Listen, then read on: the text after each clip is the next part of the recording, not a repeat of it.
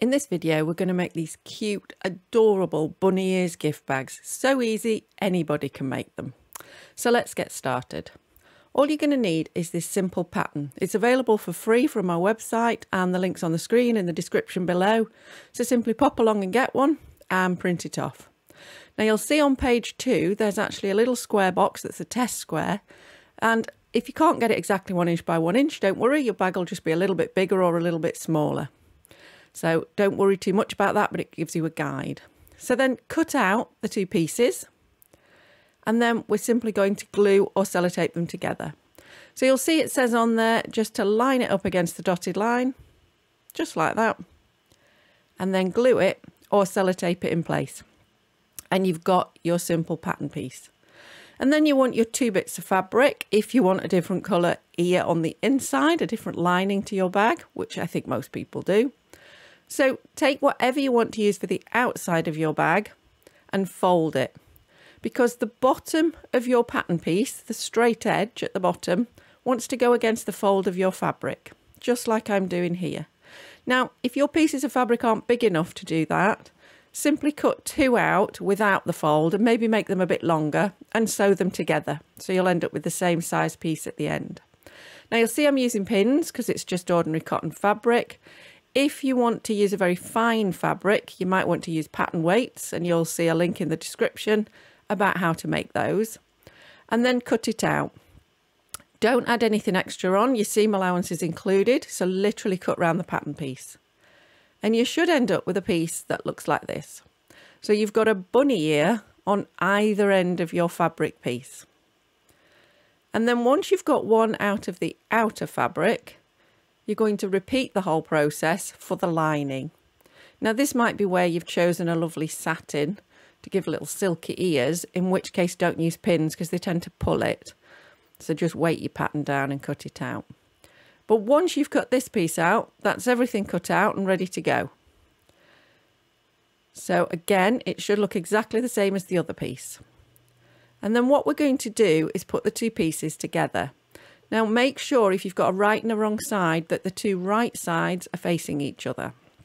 And that's really important. So just check before you start pinning or clipping them together. So work your way around the whole of the pieces, just clipping or pinning them together. It's just going to keep them together while you sew them at the machine. Now, if they don't line up exactly perfectly, don't worry. It just means your cutting out wasn't perfect. Most of us aren't. And then once you get down to the second long side, just remember we need to leave a section to turn it out. So I mark it using longer clips. You could do whatever you like. Just make sure you know not to sew that inner section there. So you're going to need about 3, maybe 4 inches, so you can turn it through easily. And then you're going to sew round the rest. So you must remember to leave that gap. So when you're over at the machine, start your sewing at one of your marks and go forward a little bit and then reverse and go back. Now this stops your sewing coming undone and gives it a nice secure finish. Sew along to that end of the straight edge and then make sure your needle's in the fabric, lift the foot and turn to work your way around that curve. And that's just going to give you a nice corner there. And then ease the fabric around that curve. Just take your time and do it slowly if you're new to this. Curves can be a little bit tricky, but just take your time. You're just easing it round. As you can see, that's what I'm doing. And then work your way right round to the point of your bunny ear. And then again, make sure the needle's in. Lift the foot and turn the whole lot round. And just keep working all the way round. Now, some of you will be saying how far in from the edge. To be honest, it doesn't really matter because the bag it's not crucial size. But I'm probably, I don't know, 3/8 of an inch maybe in from the edge. And again, just keep turning at all your corners, making sure you lift the foot. And then when you get back to your other marker, you're just going to sew so that you've still got that gap. And then it's leave the needle in, reverse, and then down again. And now you've sewn all the way around except for your turning gap. So then before you think about turning it out, we're just going to do a little bit of clipping. So at each of your corners, you want to clip the corner off. Don't get too close to your stitches. We don't want to risk cutting them. And then wherever you've got a curved edge, I recommend doing some snipping in towards your stitching. Again, take your time. You don't want to clip your stitches. Don't get too close. And at the point of each bunny ear, just cut the point off. Now all we're doing here is reducing the bulk so that when you turn it through, you get a much better finish. So if you don't want to bother, nobody's going to check up on you, but it does give you a better finish. So once you've done all of them, it's time to turn it out. I turn one end all the way through and then turn the other end all the way through. I just find it's easier than trying to get them competing in that little hole. So once it's all through, we want to get some good corners and some good finishes. So you want something that's not too sharp. You don't want to poke through your stitches, and I do recommend a chopstick or a blunt pencil, something like that. And just use it to poke through those corners and work your way around your seam.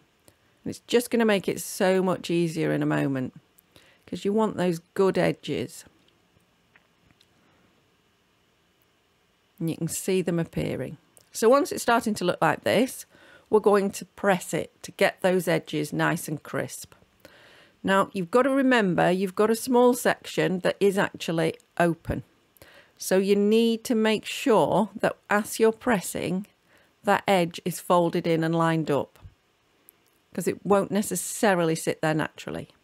So as if by magic, mine is pressed, and you'll notice I'm now on top of my ironing mat because I forgot to come back to the sewing pad. But anyway, you can now simply go back to the machine and run a row of stitches along there. No one will ever see it, it'll be inside the bag. But if you want it to be super neat, you can do what I'm doing here, which is a little ladder stitch or a slip stitch. So just get your needle with a knot on and pop it inside to come out like that, and then just take a little stitch from each side, one after the other, a little bit of the lining and a little bit of the outer, and you just work your way along. And what this will mean is that it's a completely invisible seam. So as I say, this will be inside the bag, so you don't need to. You could just run it along the machine. And then when you get to the end, your final stitch should be needle through the loop to secure it. And then I just put the needle through just so it gives a little bit of length of thread after the knot. If you're enjoying this video, please give me a thumbs up so it spreads to more people and we can fill the world with bunny ear treat bags. And we're nearly there. All we need to do now is do that, turn it into a bag. But of course we want to stitch it so no one sees the stitches. So make sure that you fold it so that your lining is on the outside, and then just line those edges up. So you can pin or you can clip them together. Just keep making sure it's lined up. You're going to do one side and then the other. If yours don't line up perfectly and they're maybe not perfectly straight, don't worry. It really doesn't matter. No one will ever know. And then it's over to the machine to sew along those seams. So you'll see that I tend to work from the fold. Lots of people would work the other way from the end where the edges come together. It really doesn't matter. It's up to you. You'll also notice you're working through some quite thick material here, potentially, depending what you made your bag out of. And sometimes your machine will not want to feed it along. And if it doesn't, simply lift the foot slightly and just ease the fabric through. And away you go. Now do be careful doing that. Don't get too rough with it. You only want to ease it a slight distance. And make sure at either end you're doing your reversing, because you do want this to be nice and secure. It's what's holding your bag together. So then you'll not be shocked to learn that the next step is to do the other side. Again, making sure that reversing is done at either end. And then we've got a bag, but it's inside out. So simply turn it through. And again, you might want to use your chopsticks to get those corners to poke through. You might be all right just with your finger, which is what I've done here. And you've now got a treat bag. Now you could decorate them, or you could have decorated them before you sewed them, but I like them plain. And all that's left to do is put your goodies in, and then simple little knot of the ears, and you've got your Easter bunny treat bag. Hope you've enjoyed it, and I hope you enjoy making them for your friends and family. So happy sewing.